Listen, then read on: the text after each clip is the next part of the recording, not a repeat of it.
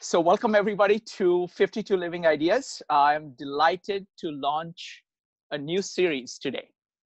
We have Chase and Alex with us, and it's going to be, they have been working on a podcast called The Switch.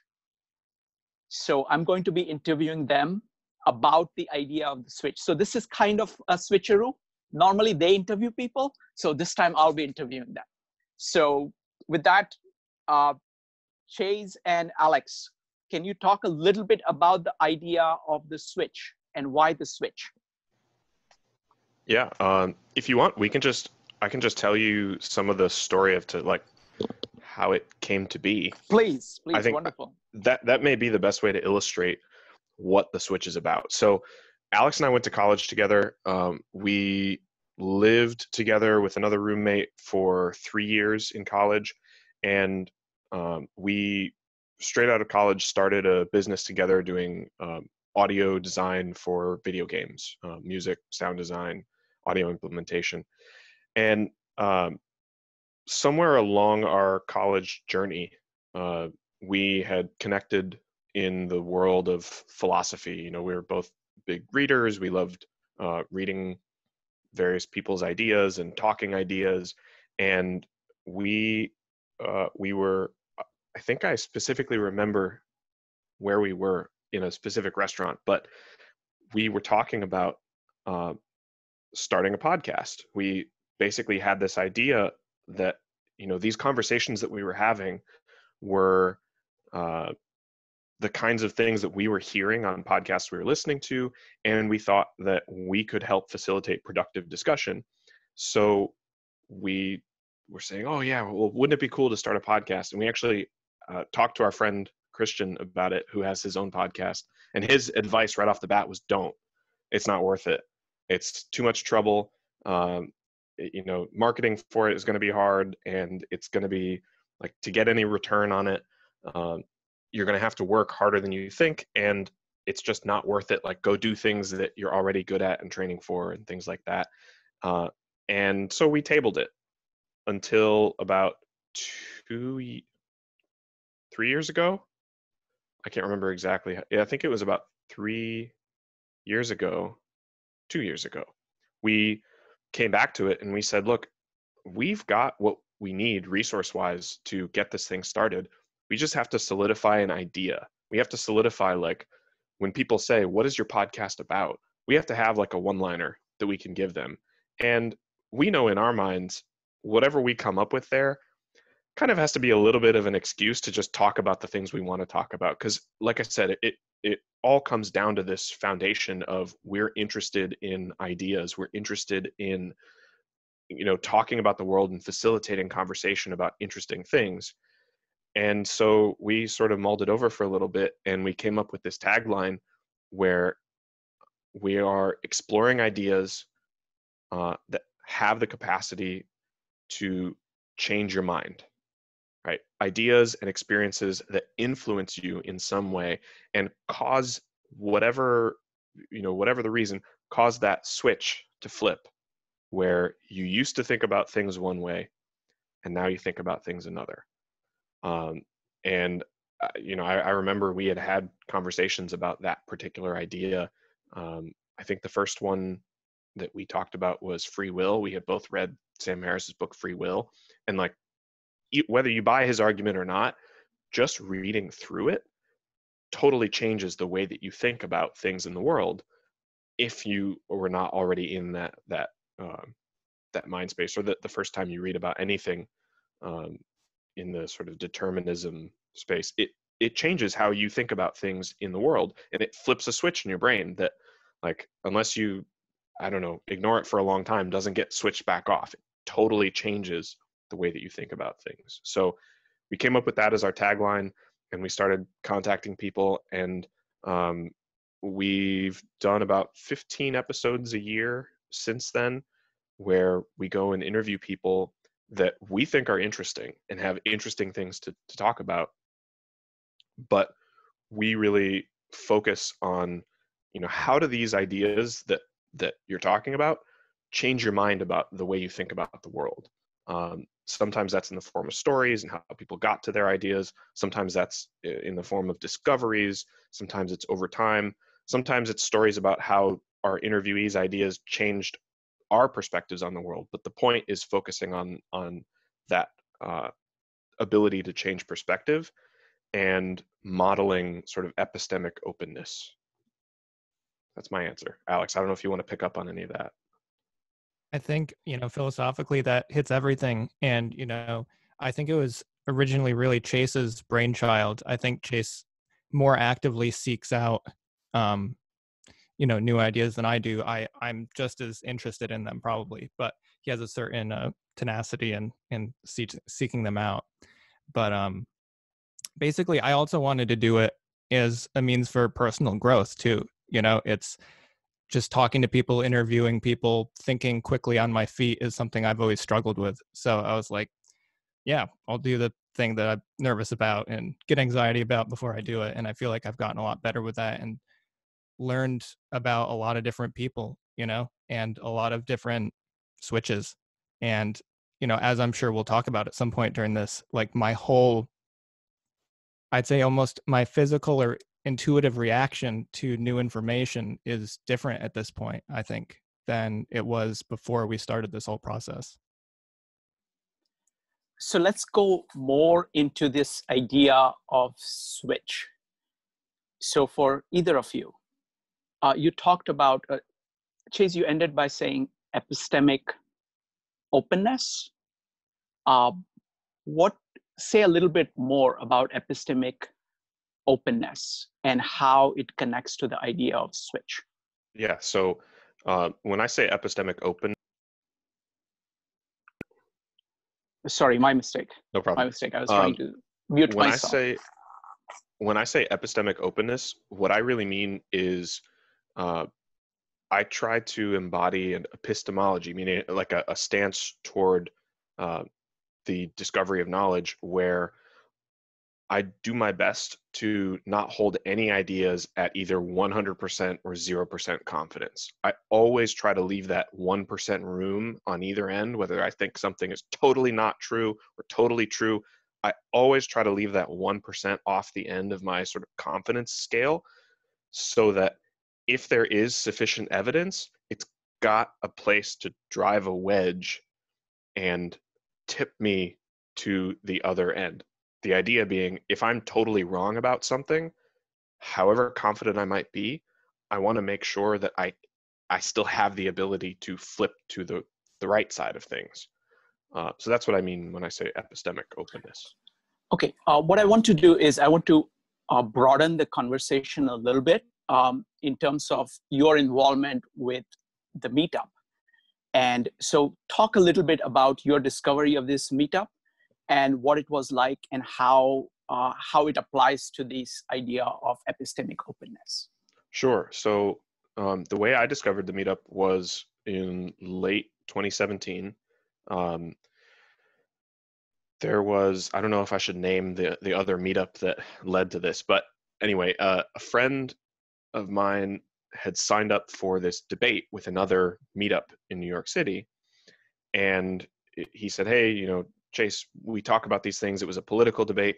He was like, I'm just going to sign us up for this debate. We'll debate together and we'll be on the same team. And then, we'll debate against these other people. And we went into it, and almost immediately he dropped out, which, I'm sure he had other things going on. He had good reasons, but he dropped out, but I was still signed up. And so they filled in with the rest of the volunteers, debate partners and things. And somehow I ended up with Shrikant as my debate partner. And we were debating, the motion was something like, the cost of higher tuition is worth it, or something like that. And anyway, to make it a little bit shorter, Shrikant told me about this meetup that he ran. At the time, it was called 103 or 103 Great Ideas. And every Saturday he would meet in a public space with a bunch of people. And the first couple times I went, there were maybe 10, 12 people there, and it was the same group of people pretty much every time. So it was a good group of regulars, people who were, deep thinkers interested in ideas. And within a couple of weeks, a couple of months, we had sort of been talking about ideas. The debate had come and gone, and I started going to Shrikant's meetup. And I don't exactly remember how I ended up helping you organize, topics and helping facilitate the meetup, but just through our regular conversations and my ideas about, how we could move things forward and how we could organize things, the meetup started to grow, and we ended up with this awesome group of people who were super interested in ideas and great thinkers. And I've made so many awesome friends from this meetup, and we were meeting every Saturday in New York City. And like, sometimes it would just be, the core group of 10, 15, 20 people. And then some of these meetups would be 80 people. And it would be just great chaos of like a whole bunch of people trying to weigh in on ideas and meet in different formats. But it was always worth it. It was always great to go, because what we were doing was this exploration of ideas. We were seeking out new ideas that had the possibility of changing the way you think about things. I mean, that's why you seek new ideas.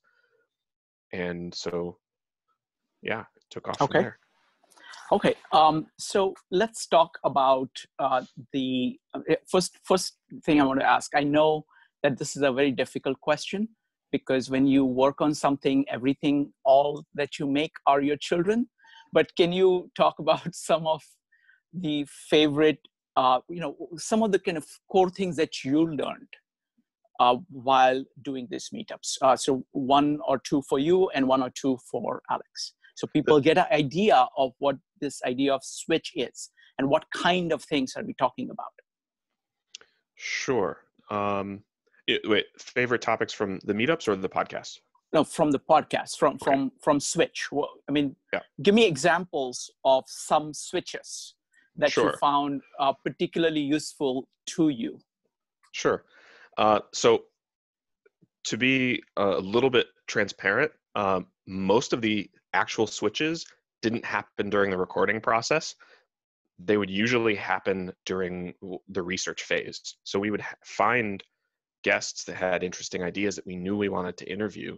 And I wanted to make sure that I didn't sound like an idiot asking questions to these people who, especially if it was somebody that I like had great respect for and they were like deep in their field, I didn't want to sound like a complete idiot. So I would go and do a bunch of research. So for example, when we talked to John Azariah from Microsoft Research on quantum computing, like I spent a whole week watching YouTube lectures on quantum mechanics and quantum computing and trying to just understand the bare bones basics of what the heck does that mean, quantum computer, so that I could ask him the right questions of the things that I was interested in, and be able to frame things in terms that he already understood, be able to contextualize things, especially, a lot of our guests, if they're deep in their fields, they'll bring up heavy topics, and they're so used to talking with people that understand these things at a deep level, they'll forget to do some of the foundational work to get people up to speed. So if I just spent the last week doing that, I can slow people down. I can ask the right questions to keep the listeners on board. So back to the switch that I had with quantum computing, I had absolutely no understanding of this technology other than the fact that, people were saying, oh, quantum computing is a cool big thing.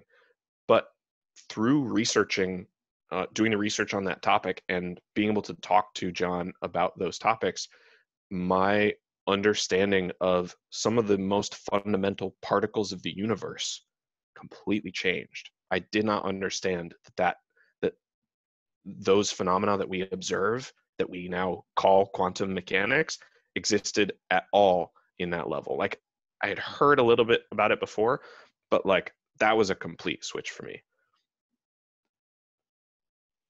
One of the ones for me was in our podcast with Ann Curzan, who's a professor that researches language. And so my mom was an English teacher, so I grew up, very like, make sure your grammar's right. And, the typical like a child of an English teacher type, rules. And then this, professor is talking about basically not judging other types of use of the English language, you know, like other sections of the language that have basically diverged from, you know, standard American English and developed into their own little realms, and how they are not incorrect in a lot of ways, and that they have their own like merits and usefulness. And that just kind of blew my mind, realizing that I had had a right version of thinking about the use of the English language, and thinking, you know, the way that I write essays is just right, and everything else is varying degrees of incorrect. Thank you. Okay, so the next thing I want to talk about is, so can you just give, I mean, in terms of people that you interview, how do you choose them? What kind of people are you interested in interviewing? How do you go about that? And what's your criteria of selection? Alex, do you want to go first on this one? It's up to you. So this is one of the perks of having a theme as the thing that holds it together instead of a topic, is we can kind of bend that to justify just anybody we want to talk to. So if it's somebody that we, you know, I feel like we've learned a lot from, and continue to want to learn more, but have kind of finished consuming their content and have our own questions, I'd say that's the most natural guest to invite, because we already have our questions, you know, listed. We already we might have things that they haven't answered on other podcasts, you know, like the next level, because we're a big fan of theirs. So for me, like especially with the Secular Buddhism podcast, I listened to every single episode, and I was really fascinated with his take, Noah Rasheta, on you know, Buddhism and mindfulness. And I had already had a lot of questions, and just even personal questions that I wanted to ask him, because I valued his take on everything. So in my opinion, that's what I valued. So Yeah. Go ahead. Chase. So Chase. my quick answer was going to be, we take anybody who answers our emails, but my real answer is, just like Alex said, anybody who I feel like I've learned from, or that I've, you know, yeah, anybody that I've learned from. So, I mean, we've had everybody from YouTubers that I've watched to, you know, scientists that we've found their work interesting. We've had an entrepreneur or two, and we had my high school philosophy teacher. We had a couple of GoRuck cadre, these retired special operations guys who I had real life experiences with through GoRuck, and they had taught me things there, and I wanted to be able to like distill that into podcast format. So anybody who strikes us like that, we do our best to try to get them on and talk to them. Okay, so basically you choose people that you are interested in. You know, if they've done some interesting work, you want to talk to them. So now how, when you ask them the question, what transformed your life? Do you find that that's a difficult question for them, or they just kind of say, they have many things, they have just like one or two things? What's the general pattern of reaction to the question of what transformed your way of thinking or way of life? There's definitely an art to asking that. I don't want to give away our secrets. No, I'm kidding. It's not a secret. Usually we ask people to start by telling their story, which contextualizes their life in terms of where they are now and where they used to be. And often people naturally, in even just telling a 10 or 15 minute version of their life story, they'll naturally hit points of change where we can then zoom in and say, oh, well, when you left college to join the Army, like, what did your parents think? What did you think when you first joined? Like, how was boot camp? What were you thinking? When did you meet your first good leader? Like, if, you know, things like that. And people naturally hit those points, but it definitely, sometimes it's difficult to drill down, and then we'll just hit the topic and go deep into the subject, and you can, from there you can sort of peel back and find the transformational points. I think people naturally hit those things. And I think also, like Chase alluded to, like kind of delving into the emotions that they have surrounding those moments, when they lead up to it in their story. Because, a lot of us could say intellectually, like, here's the numbers that changed my mind.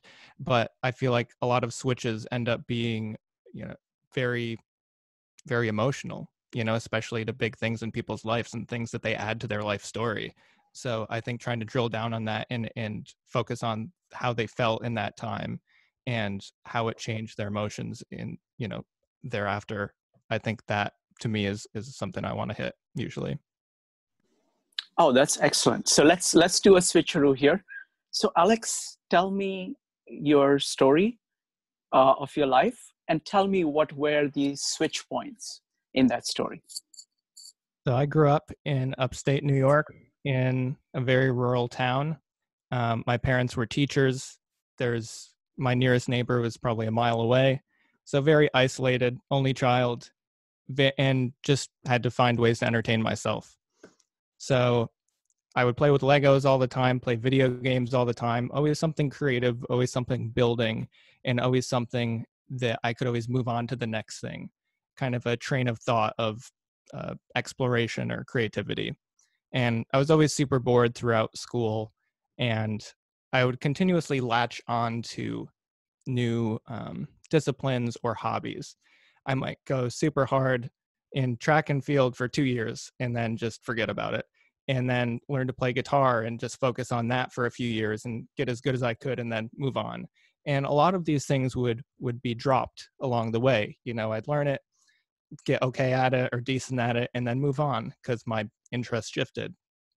So towards the end of high school, I started lifting weights, and that was the first time when I feel like I really stuck with something that didn't come naturally to me and it was difficult for me. And it kind of was the first thing I think that taught me discipline, because up till then in my small town, I was able to kind of just get through pretty easily, just do one thing, go to the next, and never have to stick to anything that was difficult. So I feel like that was a skill I was really missing when I was right about to go to college. So I started building that skill then. And then I went to music school where, again, you're focusing on one thing, very disciplined about it. But it was really that kind of convergence of the weightlifting and the music. So they both allowed me to express myself in different ways and meet different people. So with the weightlifting people, I met a lot of a diverse set of people philosophically, what they like to do, how they operated in life, but we had a shared interest. And the same thing in the music, but they were very different groups of people. And I felt like I needed both. I didn't feel like I ever really belonged in any group. And I always felt really uncomfortable when I was getting kind of, in my opinion, like pigeonholed into one group. It felt like it restrained that kind of free flowing creativity that I had had throughout my whole life and just freedom, basically. So go through college, basically, I become good friends with Chase. We're roommates, we start a business together doing video game audio. And actually I missed a big point. So I had always had a lot of extreme anxiety throughout my life. And midway through college, I kind of hit the point where I couldn't start to get things done. It's like I'm too anxious to get that first step. And eventually, after trying a few things, I just happened to pick up a book, Mindfulness in Plain English. And I think I was just at the right time and the right place to absorb its message. I think if I had read it in high school, I would have been totally disinterested. But because I was in a vulnerable place, I was in the place I needed to be to hear that. So I think that's a big theme in my life, is that I rely heavily on just what's happening to me and my intuition, and I just kind of go with it and try not to resist it or reject it. So as new opportunities and new things come along, I try to assess, is this a good thing? Is this a bad thing? And that's led me to where I am now, where Chase and I are still working together. I did a stint in real estate I do it a little bit now, but my primary thing as I've, moved away and came back to is music, writing music. And that's the thing that I feel like I've been able to incorporate discipline and, you know, uh, love and passion into. So I'm doing that. Thank you. Thank you, Alex. Chase, what about you? What's your story, and what have been the transforming points for you? Oh boy. Yeah, I grew up in Ann Arbor, Michigan, with awesome parents who are listening. So, I don't know how much of my story I can tell. No, I'm kidding. Um, yeah, I grew up in Ann Arbor, Michigan, and it's an awesome place to grow up because you get exposed to everything. Uh, it's this little college town in Michigan where, you know, cultures intersect and you have a mix of new and old. And I grew up eating all kinds of food and hearing all kinds of music, and I had awesome teachers. And I think that sort of worldly experience, it's like that little town has little slices of everywhere in the world. I feel like that you know rainbow of experience sort of helped me remain open to ideas throughout my life.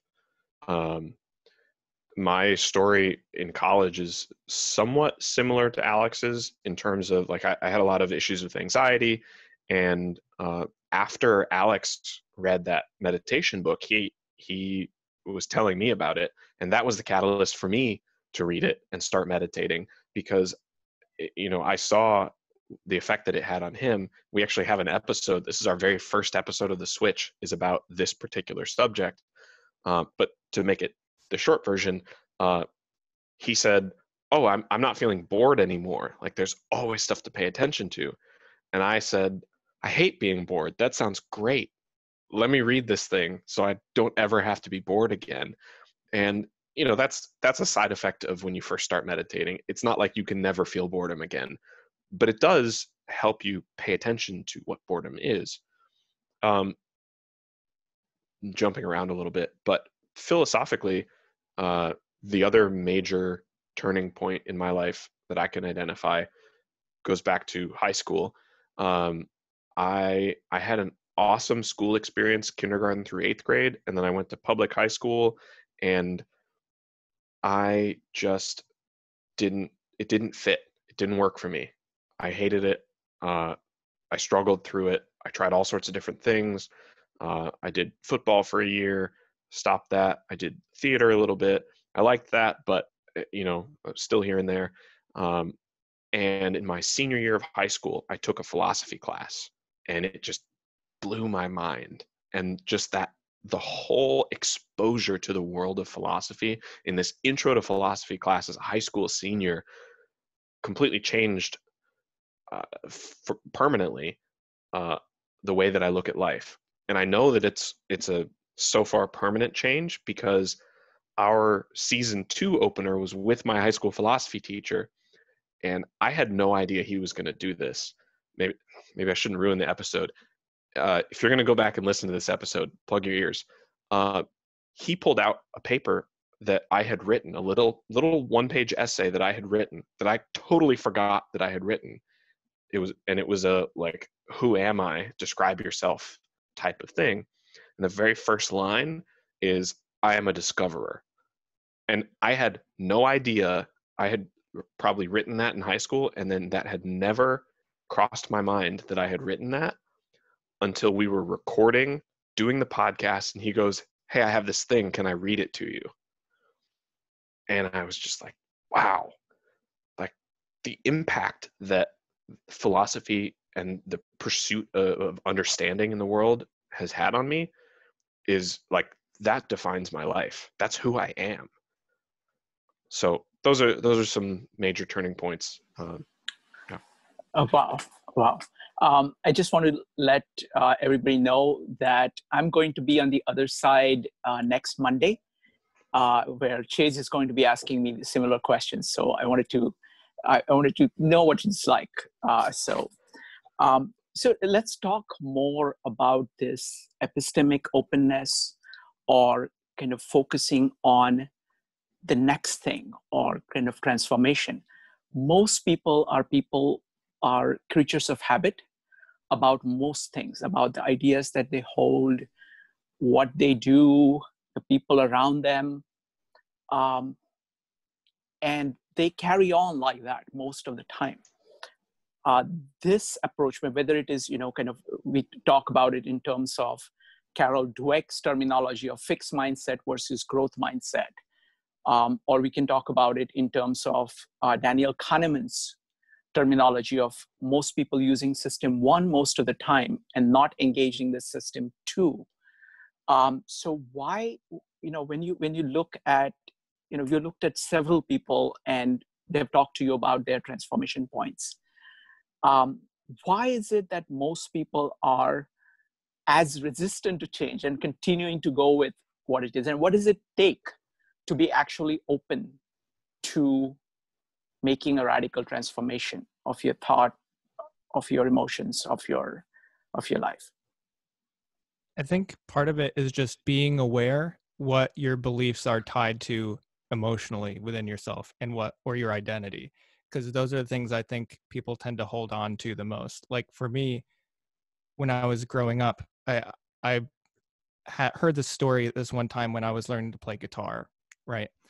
And I saw this professional guitarist, and he was told a story in the middle of the concert about how this young player came up to him and said, like, I wish I had a better guitar. I can't play like you because I have this crappy guitar. And he said, do you mind if I take a look at it? And he picked up the guitar and just made it sound incredible, and then handed it back to the kid and basically said, it's not the instrument. A great musician can make anything sound good. And I remember I was basically in that exact position of that kid in that moment.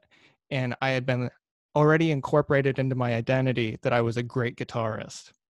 And anything that kind of attacked that seemed like that, an attack. So I was always looking for ways to avoid thinking that. And let's see, how many years did it take me to realize that? I don't know, but it's, in thinking about the emotions that are tied to it, like I started out saying, I think if you can become aware of that, that's the first step to being able to change things. Because if they're tied to these things in your past or ideas about your identity, you might not be able to change it if it's so, core to who you are. That's excellent. I think there is this progression, I think, of unconscious incompetence towards conscious competence. Unconscious competence. Going from unconscious incompetence, not even knowing that you can't do something, to becoming conscious of your incompetence. That takes a lot of courage to go to that step.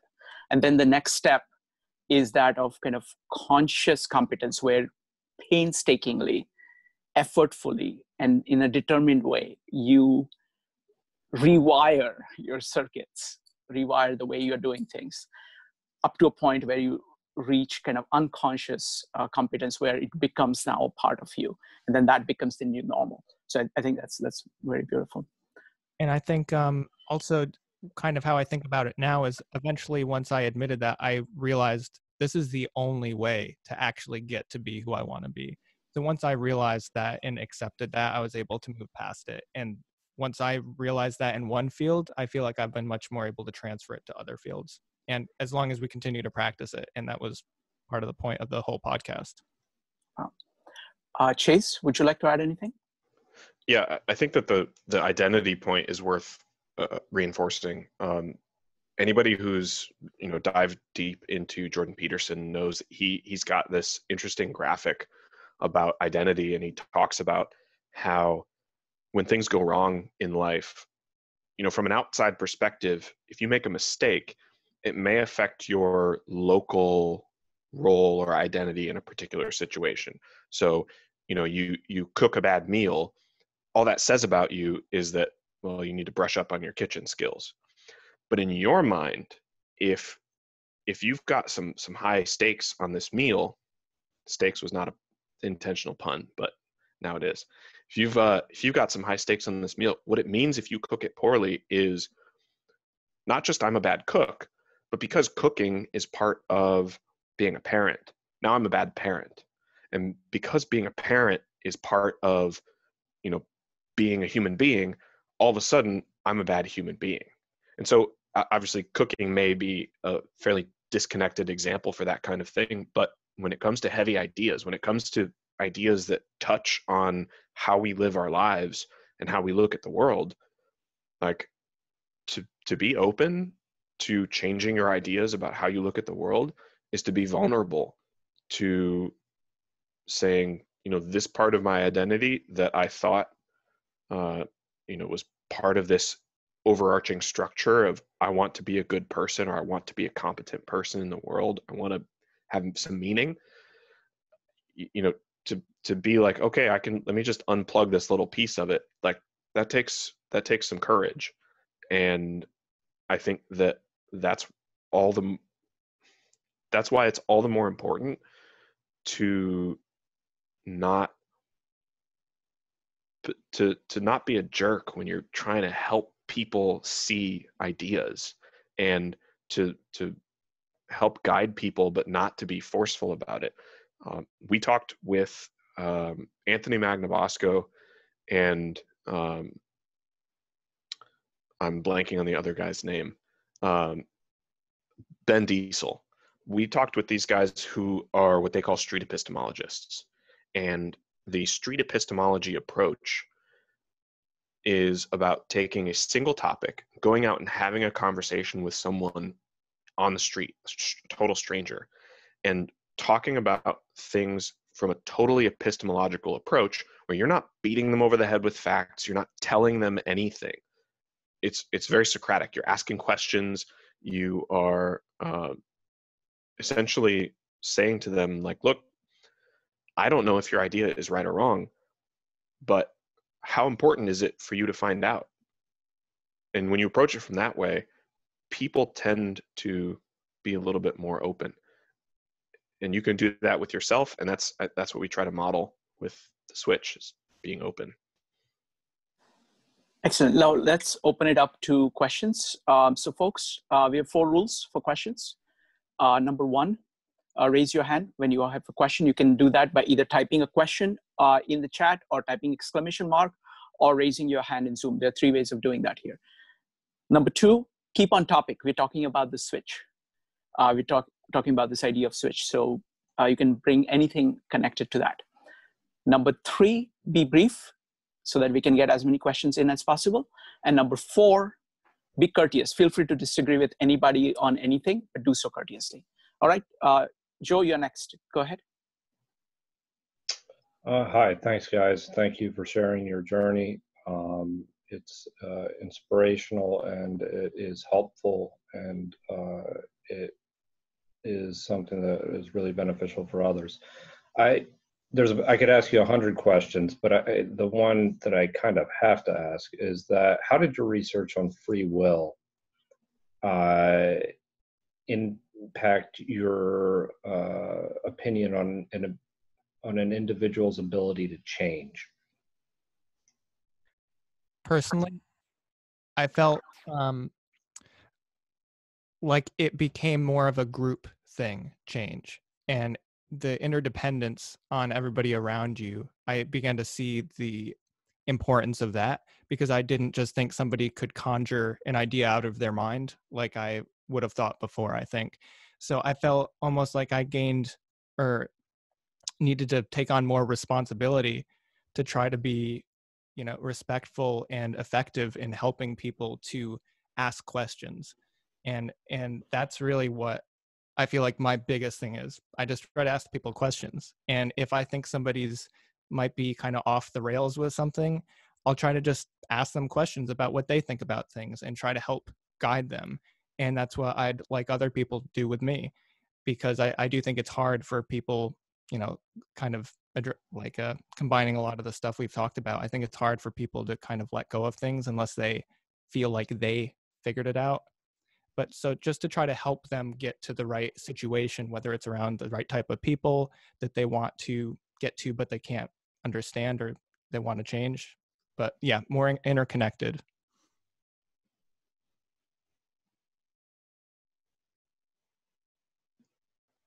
Chase, you want to add anything? Nope. Well, that was a good answer. Okay. We'll probably do a full episode on free will at some point. Okay. So next is going to be Raghav and then Wesley. Raghav, go ahead. Yeah, thank you. So yeah, thank you for sharing everything that you did. There's one thing I wanted to ask you about, and I believe Alex had brought this up a little bit before about how wrestling or it was some activity that started to change his life. And I suppose the central question I'm trying to ask here is, to what extent do you think that us, reading philosophy or things like that affects us? And to what extent does going for a run or doing jujitsu or just, asking a girl out on a date or taking those actionable risks? And I know there's no exact percentage you can give me, but it's just in my experience that I've only found the former to be helpful to me so far. And I'd like to be able to learn from reading or from hearing podcasts like from gentlemen like yourself. So I think I can answer at least part of that using just examples that you stated. I honestly think I subscribe to this mind body idea that it's only a heuristic to talk about the mind and body separately. So, you can talk about something like reading philosophy, and that's fairly centered around the sort of internal processes. And you can talk about something like weightlifting or Brazilian Jiu-Jitsu, which is an awesome cross between sort of the intellectual process and the pure physical process. And even if you're just looking at the physical effects on your body, something like weightlifting releases hormones that are neuroaffective substances, right? So you can't get away from the connection between mind and body.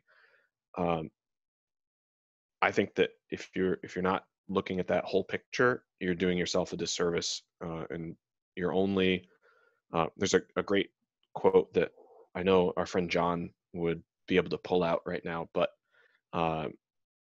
it's something like, no man has the right to live life without understanding the extent to which he can grow. And I'm on board with that. Practically, what I do is basically just make time allotments for everything and try to make sure that I get everything in. Even if I don't want to read or listen to a podcast, I just, this is my hour block to do that. And, it always happens where I gain something from it, or the way around. I'm really in the philosophical type of mood today, and I've been listening to podcasts for 3 hours, but I have my gym scheduled, so I'm going to go. And after that, I feel better.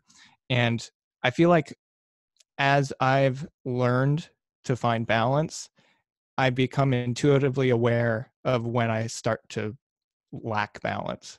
So I'll start to feel, I'm very sensitive to any fluctuations. If I don't meditate for 4 days, I have a different feeling, or if I don't work out for 4 days, I can tell. And it's just because of that kind of consistency and awareness and paying attention to how each of these activities or states affect how I'm feeling, what kind of thoughts my mind is bringing up or letting go of. It's become easier. And, like you mentioned, habits, it just becomes like that. I will add two things, because we always do this syntopical kind of analysis where we try to bring in ideas of everybody. So one, I want to quickly go through Carl Jung's ideas on this and Ray Dalio's ideas on this. So Carl Jung talks about psychological functions. So some of your functions are stronger than the others. So those are the places where you're strong. It is easy for you to do things. And places where you're weak, it is harder for you to do things.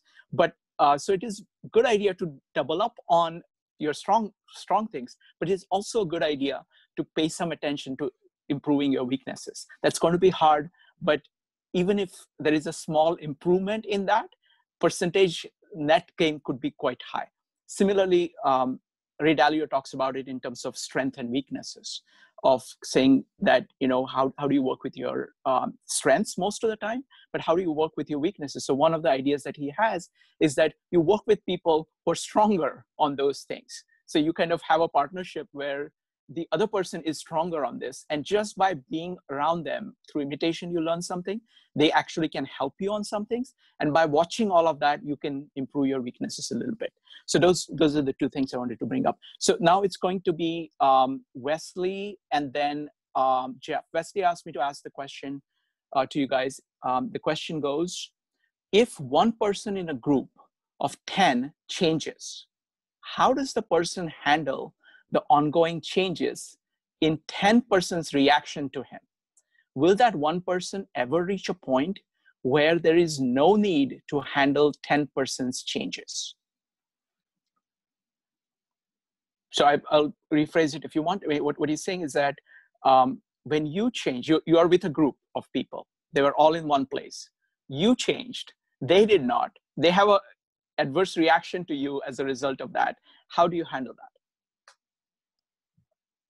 I guess it depends how resilient that change in you is to other people's opinions, and how valuable both the group of people are and that change is.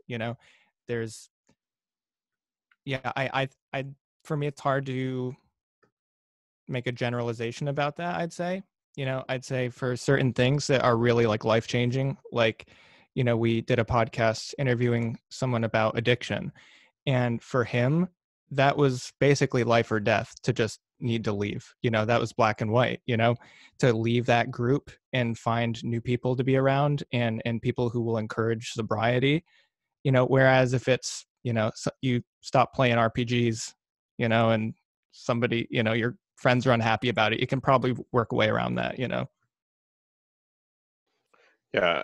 So there's this idea, I don't know what the formal term for it is, but it has to do with association. And, the common version of it is, oh, you're the sum of the 5 people you spend the most time with. I think that's an oversimplification. I think that's true, but I think that you're a sum of a lot more than that in terms of social influence. And when you make a change that people around you have some sort of adverse reaction to, I think it's important to gauge why you're in proximity to those people, and how much influence you want to let them have on you. I think it's worth, if it's like the worst case scenario.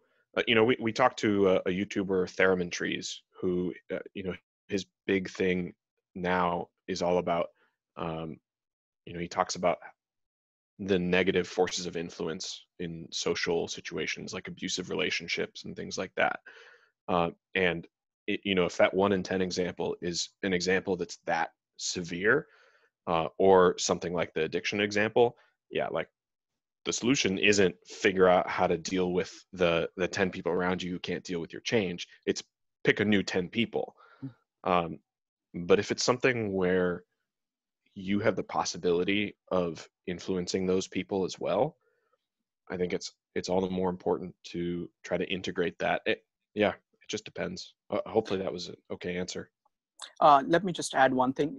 Wesley is from Singapore, and I know that the Asian cultures are very different. Like, for example, I know from India, in India, this social context is far more powerful than the American context. American context, there is a greater degree of freedom, greater degree of value placed on the individual, which is not the case in many of the social things. So the scale of the problem on this issue can be quite different from culture to culture. I just want to notice, but the points still remain the same, but I think the scale of it is different. Jeff? I don't want to bring us too off track, but I do have a funny story about that for later. Please. No, go ahead. No. Go ahead. Okay, so some friends of ours are Chinese Australian, and they were in, where were they? Somewhere between China and Australia. So it could have been, Singapore, Pacific Island, somewhere. And they were seeing, I think it was one of the like new Avengers movies or something I think it was Singapore. So they go into this theater and someone in the beginning of the movie stands up, asks the ushers to stop the film and turn on the captions. And they do it. Just one person stands up and says that. And they stopped the film completely, turned on the captions, rewound it like 20 minutes, and started it over. And like, you think about the way that would go down in America. Like, first of all, if they even stopped the film and did that, there would be outrage. Every single person would be asking for a refund. It would be on the news. It would be terrible. But in Singapore, everyone sat through it. And I can't remember the full extent of the story. I think there was one more incident, but they ended up spending like an extra 2 hours in the theater to see this film because they were turning captions on and off and doing things like this. And everyone just accepted it. It was just part of the culture to, it was more important to accept it socially than, something like the American sense of, righteous indignation about, you can't stop my movie. I paid for this. Yes. Okay. Next up is Jeff. Jeff, go ahead. Folks, if you have any more questions, just go ahead and line up. Otherwise, as soon as Jeff is done, we're going to go to breakout rooms where, Chase will be in one room and Alex will be in another room, and you'll be able to ask them questions in a much more free-flowing way. Jeff, go ahead. So congratulations, guys, on really, creating this wonderful vehicle.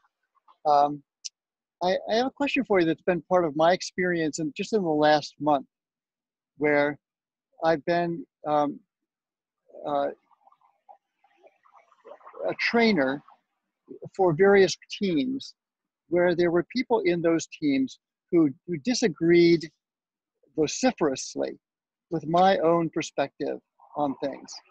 And in both of these cases, they were political disagreements regarding Sanders and Trump.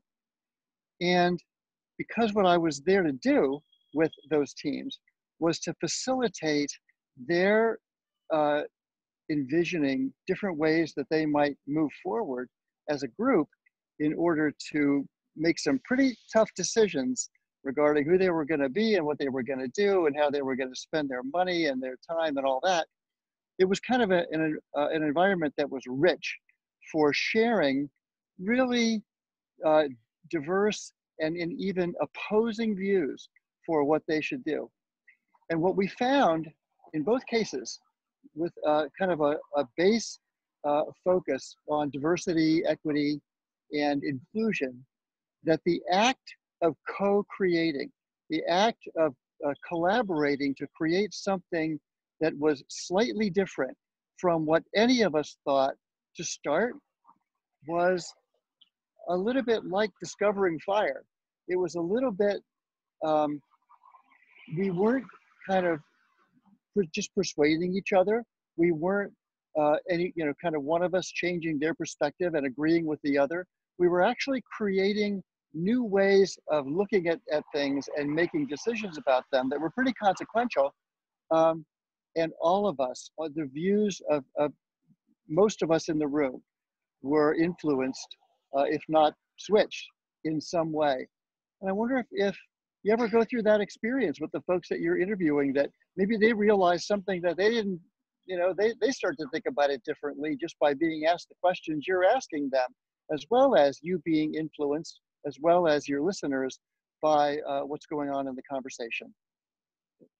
One time I know specifically, well, first of all, thanks for the question. And I've noticed that with myself. One of the most important experiences was actually with a team of like athletic individuals in college, and the kind of bonding experience and ability to all discuss ideas that we all had slightly different takes on, and to create something that we all agreed to, types of workouts or just team philosophy, was like a huge turning point for me. And it felt like one of the like ultimate forms of human connection. It's like you said, it's almost feels like discovering fire. It's a a great new discovery.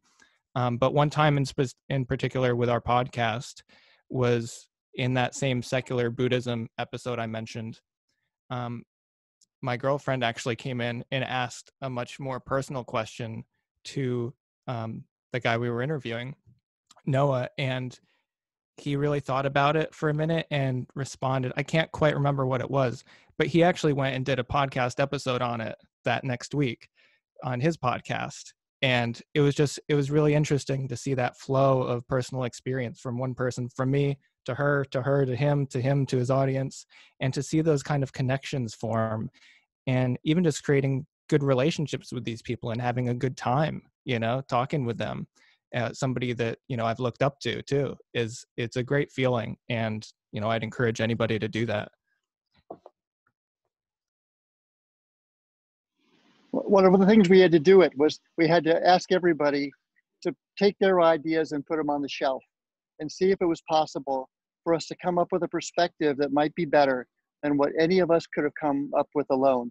And the name we gave it was Collaborative Reinvention. And we're sure we didn't think about that, we didn't create that name, but it's certainly what we felt like we were doing. I like that. Chase, do you have any other recollections of a time that happened or something similar? I was trying to think. I have my list of our episodes to just help me remember specific experiences, but I can't think of any other instances in particular where that happened.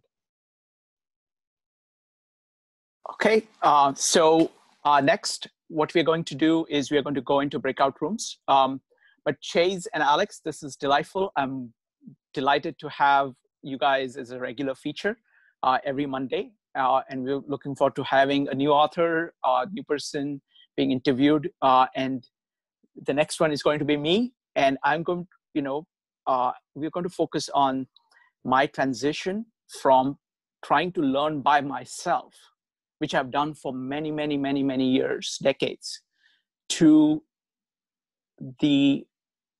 this new mode that I moved to about 4 years ago, of doing that in a social context with other people as a default. So moving from learning by myself to learning with other people. So that's what the next episode is going to be about. And that's going to be next Monday at 9 p.m. Chase? Awesome. Yeah, before we depart, if anybody is not sticking around for the small groups, if you want to find the switch, you can find it on any podcast platform, whether it's Spotify, Apple Podcasts, whatever. The logo looks like this. It's very easy to find. It stands out. Yeah, thank you all for being a part of this. Oh, and in 2 weeks, we will be talking with Amanda Falk, who is she's a co-partner. She's a partner at the Dorm, which is a sort of hybrid inpatient, outpatient mental health facility in New York City, dealing with COVID and trying to help treat patients. We're going to be talking all sorts of cool stuff with her. Alex, any last words? Thanks everybody for being here and listening, asking questions, and great questions too. So thank you. Excellent. And let's continue this in the breakout rooms. So you'll get a notification. You just move to the breakout rooms right now.